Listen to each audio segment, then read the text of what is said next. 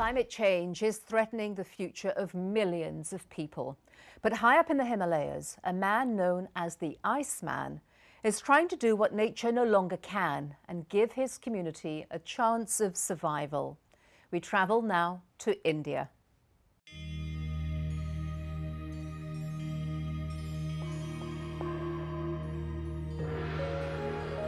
They contain 40% of the world's fresh water.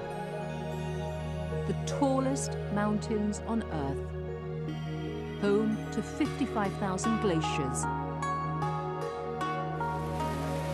source of 7 of Asia's greatest rivers. They are the Himalayas.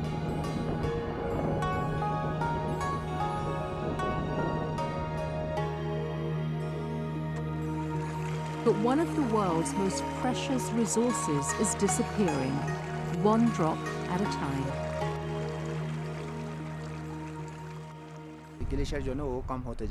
People are very worried about a future with less water. Farmers fear they might have to leave here one day. From Chuang Norpel's India to Bhutan and the Bay of Bengal, Nepal to the Tibetan Plateau, the people of Asia face an uncertain future. The climate is changing and life as they know it, from the mountains to the sea, is falling out of balance. According to the United Nations, a staggering 4 billion people around the world could be affected by lack of water in the future, and half of them will be living in Asia. The Himalayas are the water towers of Asia. My name is Dao Sherpa.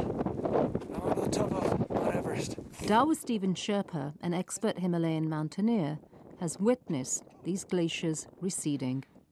When the water tower dries out and 2 billion people don't have water to drink anymore, water to irrigate their farms, water to run industry, then there's going to be serious problems. This is a wake-up call, and we still have time to do something about it. Perhaps nowhere is water more critical than in the arid high desert mountain communities throughout the Hindu Kush in northern India, where 75-year-old Norpel has always lived. His village, Leh, sits at a soaring 3,500 meters. The windswept area is all too familiar with the unpredictable hazards that come with the Himalayan meltdown. Norpel recalls a time when weather was more predictable and the glaciers were visible. An example of the rapidly retreating glaciers is the Hardungla Glacier. I remember when we could actually walk on this glacier.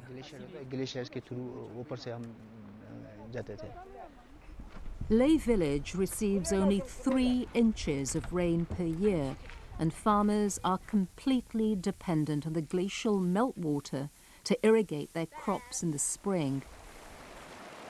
But with the low-altitude glaciers now gone, it is not until early summer before water flows from the higher altitudes, too late for the local farmers. An engineer by trade, Norpel witnessed firsthand the suffering of his community as they confronted both flash floods and drought. He was determined to help the farmers of Leh. His solution was bold and innovative: to manipulate nature by building artificial glaciers.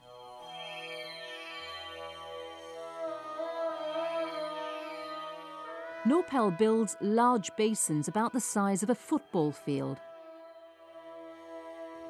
In late autumn, he diverts meltwater that comes from the high-altitude glaciers into the basins. As they're located on the side of the mountain that receives little sunlight, the precipitation then freezes. It turns into a giant ice cube. By late winter, Norpel's creative engineering has replaced what nature can no longer provide. There's the diversion channel where the water enters the artificial glacier. A very small amount of water comes in at a time so that it freezes instantly. The ice retaining walls are made only of dry masonry. When the glacier melts, the water seeps out slowly, so there is no damage to the structure. In spring, Norpel's man-made glaciers begin to thaw, releasing precious water to the farmers below. Each glacier provides enough water to irrigate 200 hectares of crops and feed about 300 families. It's now the harvest season, and Norpel pays a visit to the farmers who are reaping the bounty of a bumper crop of barley. I was extremely happy today when I saw the farmers harvesting the crops that I helped them to grow. It gives me great satisfaction that my hard work is turning out to be fruitful. Phuntsok Shering is one of hundreds of farmers who benefit from Norpel's artificial glaciers. If we keep getting a constant supply of water, then we can definitely produce a better crop of barley.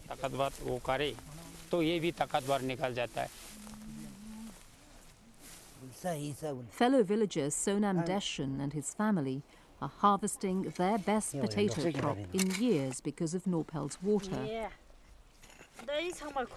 Without water, he says, their whole future would be in jeopardy.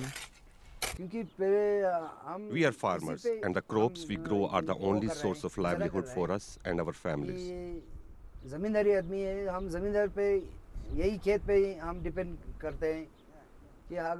Without this, it will be very difficult for us to survive and for the future of our children. There are not many other jobs around here. Norpel has become so famous in his native land that he is now affectionately known as the Iceman. Each of his artificial glaciers costs only $7,000 and more than a dozen have been built. Costs are kept low because they use only locally found materials. Villagers like Rigzin Chostol help build them. I'm glad to be helping make the glacier because water is very precious to farmers like us. Now we get water all year round and can grow more crops. I want the villagers to be capable of creating their glaciers on their own, so they can be more independent. If they need repairing or a new one needs to be built, they can do it without me. When Norpel gazes across the valley where he has lived for 3/4 of a century, he is deeply grateful that he has made a difference in the lives of his fellow villagers. I believe that if we start building artificial glaciers now on a mass scale, we can really lessen people's worries about the future.